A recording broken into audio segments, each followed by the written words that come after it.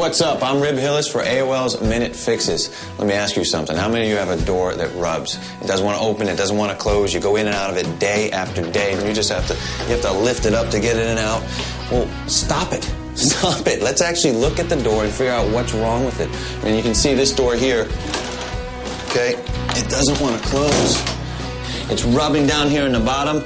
I mean, you look at that and you think, oh, that's terrible. It's wearing away the stain. It's ruining my threshold. Well, don't do that anymore. Let's diagnose the problem. When your house was built, it was built square, okay? Sometimes they do settle.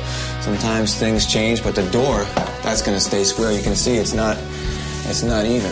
So something is wrong here. Let's see. There you go. Our problem here is a loose hinge. And sometimes it's just as easy as tighten up the screws, and that's my point. Don't tolerate this stuff anymore. If you have a problem in your house, get down, figure out what's wrong with it, and see if it's something that you can fix, because most of the time, it is. Yep, that's it right there. These screws are loose, so you just need a screwdriver. Just tighten those down. Now, you want to be careful. You don't want to tighten them too tight, okay, because you'll strip the wood in there, and then it's going to be loose all the time. So just get them snug. There you go. And then we'll check the other ones while we're at it.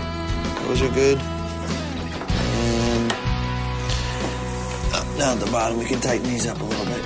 So we want to tighten up these screws.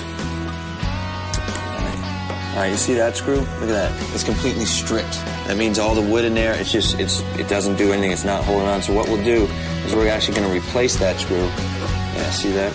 We'll replace it with a longer screw.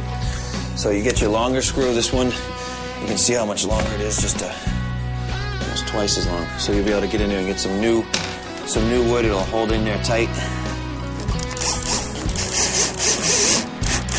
There you go. Perfect. All right. Let's see how this works. Huh? That's nice. Opens and closes perfectly. Yep.